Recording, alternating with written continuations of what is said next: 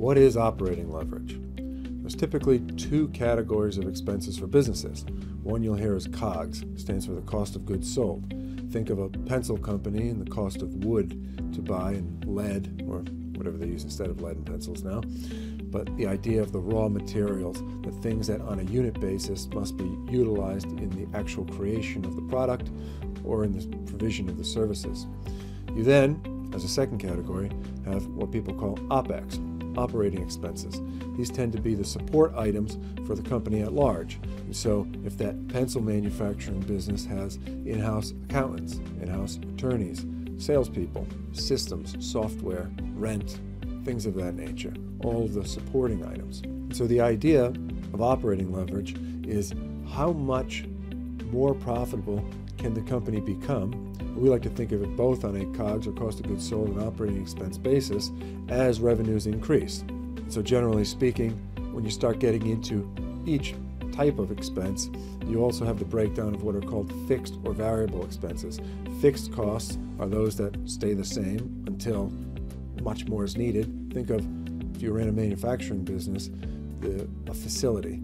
The rent every year is the same no matter how much revenue you do until you need a larger building, so to speak, right? So it's fixed until it perhaps jumps up in a larger, chunkier manner.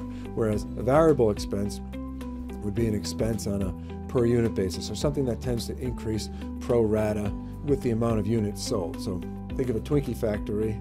The amount of Twinkie filling you'll need to buy is going to be directly proportional to the amount of Twinkies you sell, right? So that's a variable cost. And obviously in different types of businesses, that takes different shapes as well. But those are the general two buckets. So you have COGS and OPEX, cost of goods sold, operating expenses, and then within each you have fixed and variable costs.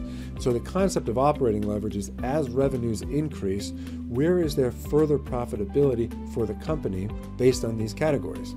Because what you like to see with companies and how we work with companies and how we like to present them when either selling or seeking capital is the idea that as revenues increase, they will not just make a proportionally larger amount of revenue. So say if the pencil manufacturing company made a 10% gross profit or pre-tax profit on the company as a whole, if it doubles revenue, it shouldn't just be 10% on twice the amount of revenue. It should be something greater than 10% because there's operating leverage. From a COGS perspective, you'll oftentimes see the operating leverage come in purchasing power. If that pencil company is looking for wood for its pencils, it's certainly going to have a lot more purchasing power if it's trying to make 1 million pencils, 1 billion pencils, than 1,000 pencils. Operating leverage from an operating expense side, you can think of it twofold. First is unused capacity. So if you had a company that was, say, a distributor of certain goods and they're only using half their warehouse, it presumably can make twice as much revenue just by more fully utilizing the fixed expense that it's already paying. If a company pays $10,000 a year for a software subscription that's just a one-time license for all of its activities, then that's a fixed cost with great operating leverage because the company can push twice as much revenues utilizing that software without paying more for it. And at the same time, there's even operating leverage to different degrees with variable costs within a company. So say you're a growing company and you have an HR team, there's going to be a certain capacity to how much work that one HR professional could handle before the company gets to a larger size. And so maximizing the capacity for individuals and personnel as well, and then creating structure and processes that creates greater operating leverage. Maybe then you have an HR manager and 4 people that work for that person, right? And then they can tackle far more than just 5 regular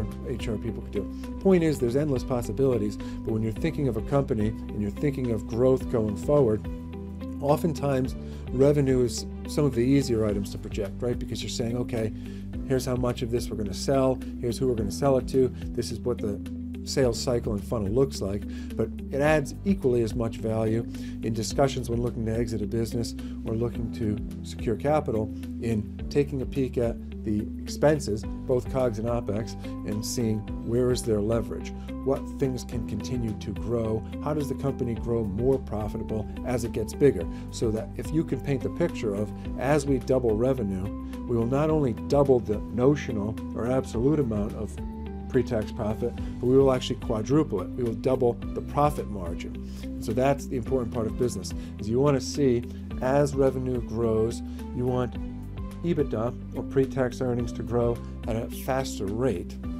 And that shows real brand value, it shows pricing power, it shows excellence in the management, and the expense control of a business, and really paints a very appealing picture ultimately when you seek strategic transactions. And so that's the thought for today. Maximizing the outcome oftentimes incorporates operating leverage. Appreciate everyone's time. Hope the week's going well. Keep pushing forward. God bless. We'll see you next time.